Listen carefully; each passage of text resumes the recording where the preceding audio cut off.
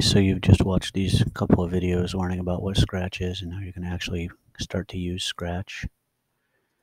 Here on the desktop, you should see a shortcut to Scratch Desktop. I don't know why there's multiples here, but I'm just going to click on this guy.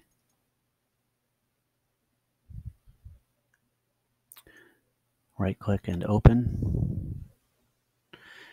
Takes a minute, and you can see that there's all sorts of different menus over here. Don't worry about those yet, you'll be using those later. There's these little characters here, I'll call it sprites, and you can change their costumes theoretically. And there's a whole menu of sounds. Okay, these things down here are pretty important too. Alright, but you're going to worry about the tutorials. If we make this small, I had it open twice there, so now my Scratch is down here.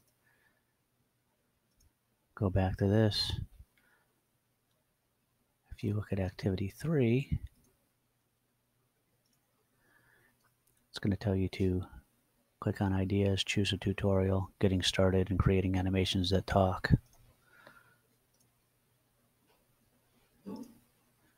Here's my tutorials. Getting started, creating animations that talk.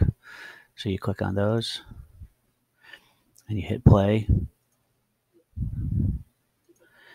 and you watch the little video, and after each screen you go in and you actually create the code that it shows you in the little tutorial. So you're copying the tutorial step by step.